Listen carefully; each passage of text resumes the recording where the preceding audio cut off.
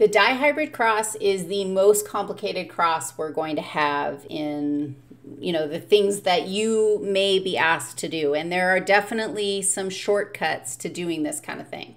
But we're gonna do the long cut today. I created a whole new scenario for you. We're gonna deal with two heterozygous purple tall plants. And we're gonna go through our little steps. First step was what? We're going to do parent phenotypes. And both parents are the same. They're purple, tall. Do you agree? That was easy. Mostly because I wrote it down for you above there. Now, what are their genotypes? Step 2, what are their genotypes? Well, I tell you they're heterozygous. So that gives you all the information that you need. We will say, okay, then they're big P, little p for the flower color gene, and big T, little t for the height gene. And both of them are the same. So we have big P, big T, little t. I hope you understand me. And now we're done. That's it. That was easy too, wasn't it? Our genotypes were easy. What about possible gametes? Okay. I don't know how you want to proceed, but I just do it in my head or whatever with my pen. You should push pause and try it out. Come up with the possible gametes and then come back. Okay, are you back? Go do it if you didn't do it. Go do it. Okay, gametes are haploid, which means they can only have one copy of each letter of each allele, which means I'm going to start with big P and big T. And then I'm going to do big P, little t. And then I'm going to do little p, big T, and little p, little t. Okay, those are my possible gametes for the first one, and those are the same possible gametes for the second one. I'm going to do that so that you can see. Big P's, and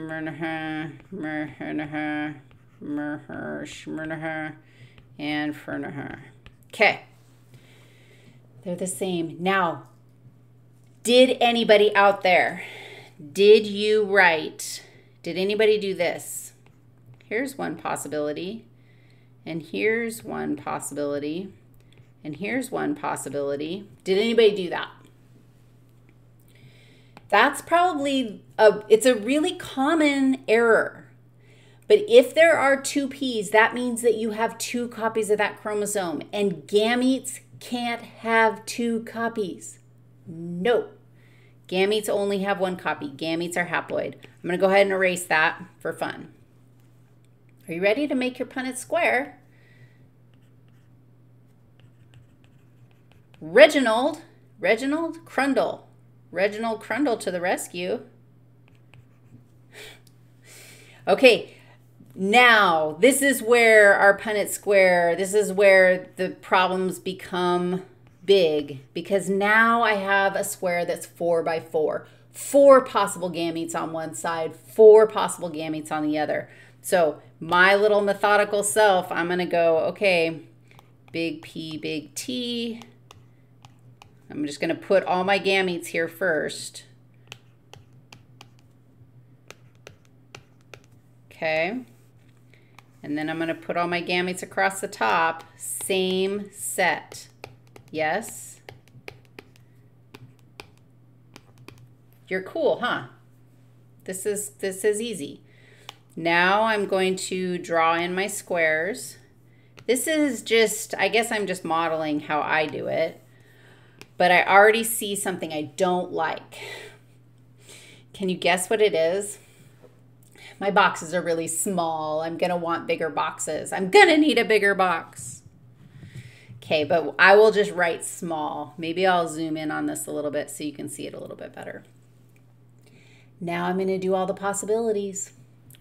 If, and I know that this is like, if I combine gamete 1, 2, 3, and 4, A, B, C, and D, do you see how I'm just trying to give you some like way to track what my crazy brain is doing?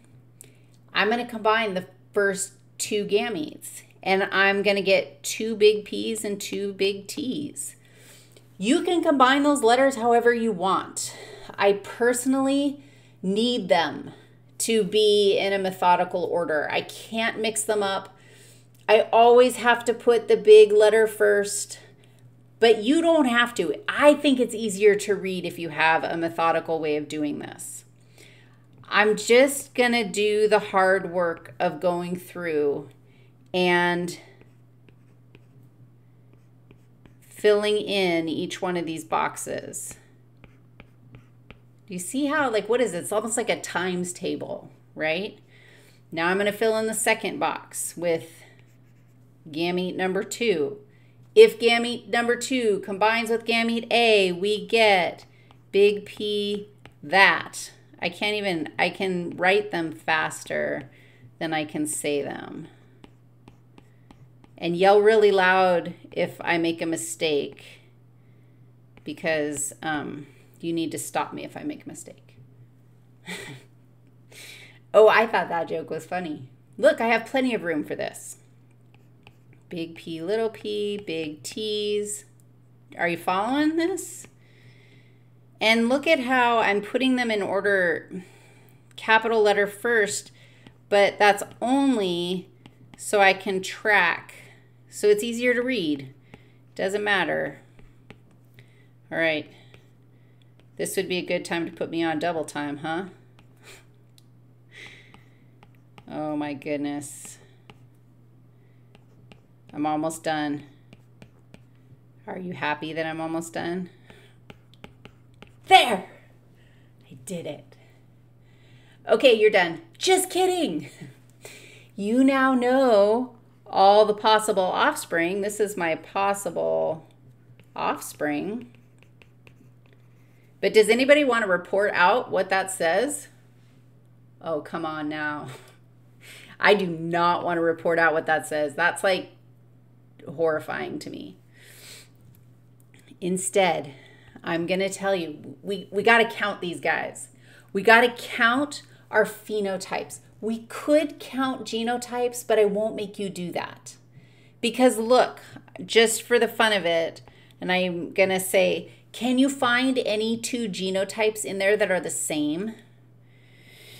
I'm going to guess that the heterozygotes, look, I'm putting yellow dots in my heterozygote boxes. It's the same genotype. We could count up all the genotypes that are the same, but I'm going to ask you to count up phenotypes. Let's do a phenotypic ratio. And can you tell me what all our possible phenotypes are going to be? Well, I think I probably would approach this methodically as well. I think I would go, okay, I'm going to go into box number 1. Box number 1 is, what's the phenotype of homozygous dominant big P, homozygous dominant big T? Did you follow what I just said? That's why I shouldn't say it. I should just point, and then you know what I'm talking about. Both dominant traits are there. That guy, I'm going to circle him, and I'm going to say that is purple tall.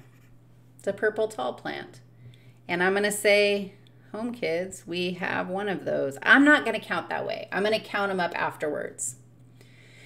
I'm going to go across the row. So now I have big P, big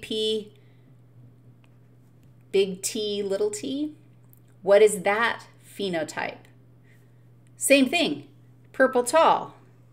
How about if you go through and find all the purple talls in your giddy up? All of my heterozygotes are purple tall. So I'm going to go through and snag all those guys because those are all purple tall. Do you see any other purple talls? Ah, here's a purple tall. Here's a purple tall. Did I miss any purple talls? I don't think so. Shall we count them? How many purple talls do we have? 1, 2, 3, 4, 5, 6, 7, 8, 9. 9 purple tall guys. Okay, pick a different one. I'm going to pick a different color. I'm going to pick pink for our next one. And I'm going to say this guy is the next genotype we're looking for. That one is purple. What? Short.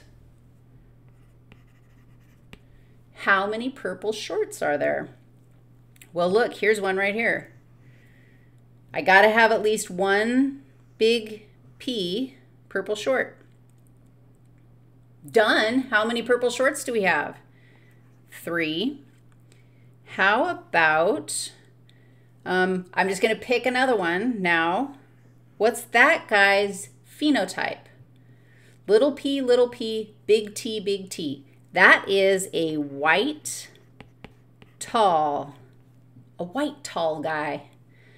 The tall white guy, here's another tall white guy, and here's another tall white guy. How many total? What do you notice?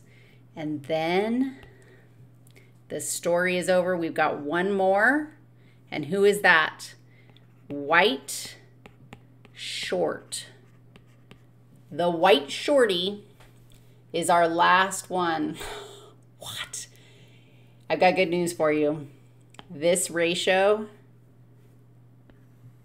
9-3-3-1, you can do the entire Punnett square, or you can say, guess what? I know the phenotypic ratio is 9-3 to 3-1. 9 showing both dominant traits, 1 showing both recessive traits, and 3 each showing a dominant and a recessive. You just did a dihybrid cross. That's the most complicated cross that we're going to do. I'm going to do one more thing for you. We're going to talk about a type of cross called a test cross, and specifically why a test cross can be handy.